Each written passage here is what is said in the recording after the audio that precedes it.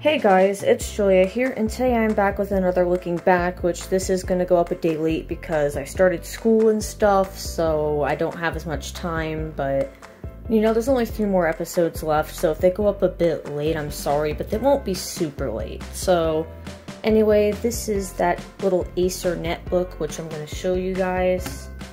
So, yeah, it's an Acer Aspire One, and this thing is really old. I will tell you guys the backstory of it. So, one of my grandma's friends gave it to me. It was one of their old laptops. So, that's pretty much all I really have to say, because the thing is that there isn't much backstory to this because it was just given to me by my grandma's friend. It did have Windows XP on it when I got it, and I believe it might have been an OEM install. I don't remember. I'll see if I can find pictures if I have time, but I don't know if I do or not, so if I don't, I'm sorry. But anyway, I installed quite a few OSs on this over the years though. I remember I installed Windows 10 S on it, and I had a video on that, which I'll link above in a card and in the description. And it didn't run very well. It would BSOD a lot and stuff. It's just, this computer can run Windows 10, but it's not really designed for Windows 10. So basically it just crashes a lot and stuff. And I actually did have a technical preview on here, which you guys saw last year, and it even crashed on me too, at the funniest time as well. It was really funny. It found the driver. Oh! It blue screen! I didn't even do that! But I'll also link that as a card and in the description if you want to watch that one.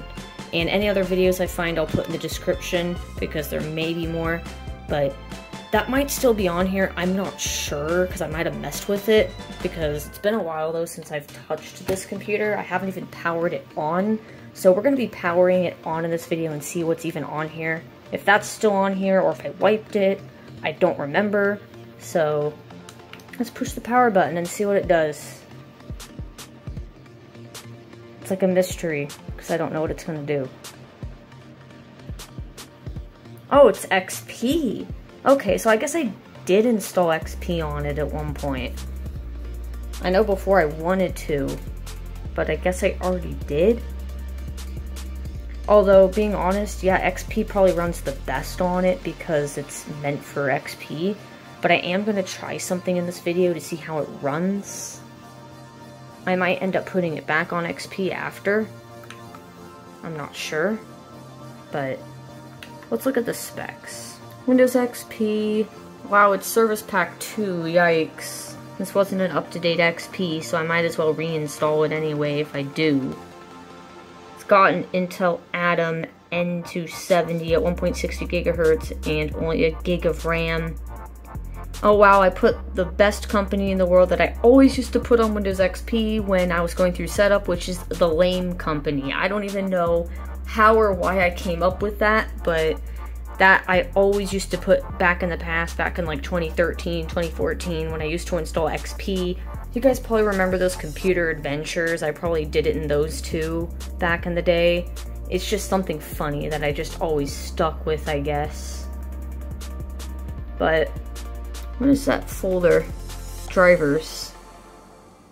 So it's got drivers on it. I might actually back these up because these drivers might be good to keep in handy in case I need them for something. So I might do that because I'm not sure where they're stored.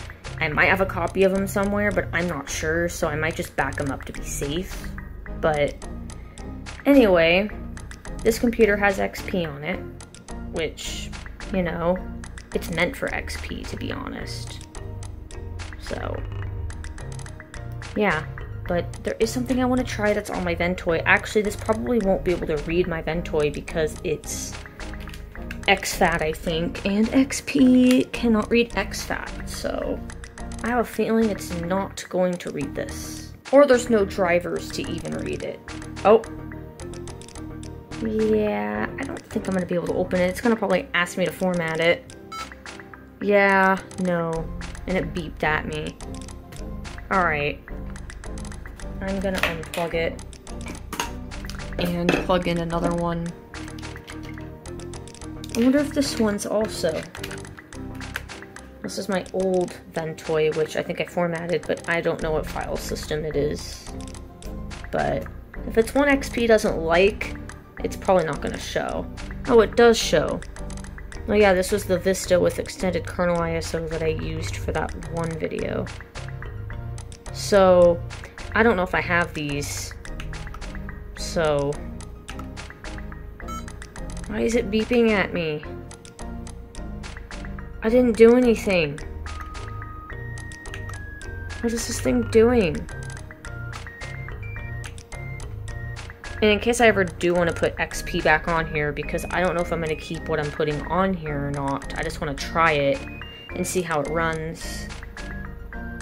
But it's just a netbook and it's not very powerful or anything like that. It's nothing special. It's nothing crazy. Do I want to restart? I mean, do I want to restart? Okay, whatever. It looks like it's not activated, so it's probably gonna complain. Oh, it says 30 days, probably because the time and date's wrong. I bet the CMOS is bad. Yeah, 2001. Okay, well, I'm just gonna pull it out and restart it and see if we can boot this. I don't know the boot menu key for this because it's been quite a while since I had messed with it. Let's see what it says at the bottom. F12. I don't know if this can boot USBs, or if it'll even boot Ventoys. Oh, it does boot. Okay. So, I'm gonna try Windows 7 Super Nano Light. I heard this is a very light Windows 7 ISO, so I want to try it on here and see how it performs. I heard it's very stripped down. I got it a while back, or not too long ago, but it was on like archive.org. I know it's very stripped down and probably has like barely anything in it. I would only ever use this on a computer that is literally like this. Although, how often am I going to pull out this computer? Probably not often, so it's fine. But, yeah. Okay, so Ventoy works on this. That's actually cool, because I didn't know if Ventoy worked on this. I don't know if this is normal or not, because I've never actually booted this ISO, but what in the world? I don't know if that's normal for this ISO or not. Although the fact it's stripped down, it might actually be normal. Windows 7 Professional.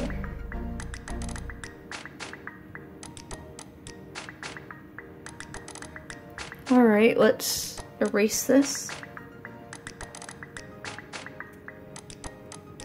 And after it's erased, new, apply, okay. And then next. I just realized there was still an allocated space there. I just noticed that. There was still an allocated space. Did it not allocate all the space? We're gonna check that after this installs. I think it left space behind. That's so weird. Okay, this is installing really fast. I've never actually installed this before. I just downloaded it, so... yeah. I have no idea. I have no idea at all. That is like the fastest installation I think I've ever seen of Windows. And I know this video, I don't know how exciting it's gonna be, honestly, because this computer really didn't have much backstory, but I needed to show it, and I wanted to do something with it. But I will guarantee you the next few videos will actually be good. Like, the last two looking backs are gonna be more interesting than this one, probably. Especially the next one you guys are gonna see, because it has more than one computer in it. So look forward to the next looking back that's going to be on Monday. Well, it might end up being Tuesday, because you guys are probably seeing this now on Saturday. Yeah, the next one will be more exciting. Setup is updating registry settings. I can probably pull this out. Well, I don't know if I can, because I think it's booting back into the installer. Maybe. Yeah, and this looks actually normal. Now, why did I want to put 7 on this instead of XP? I feel like Windows XP is at that time where it's kind of old, and I don't know how usable it really is, and the fact that I can't even connect XP to my home network because of the security, and I can only connect 7 and higher to my Wi-Fi. I feel like having 7 would be better. I mean, I still have a few XP systems, but XP is really, really ancient now. I mean, I do miss XP though. Alright guys, it was just booting again, and we're gonna see what it does. Because this is interesting and something I've never used before. I have used other ISOs in the past of light Windows 7s, but I've never used something like this. I'll just do Aspire-1. I doubt this can join a domain because it's so stripped down that it probably doesn't even have it.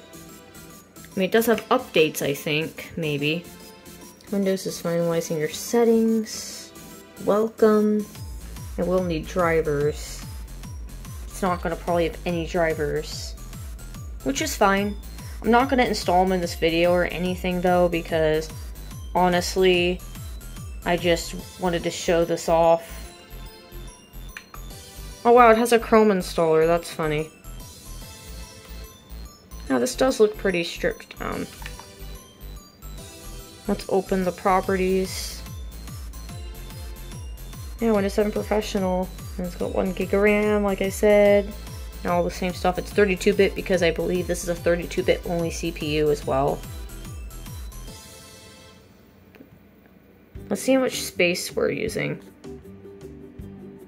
We're using less than a gig of space?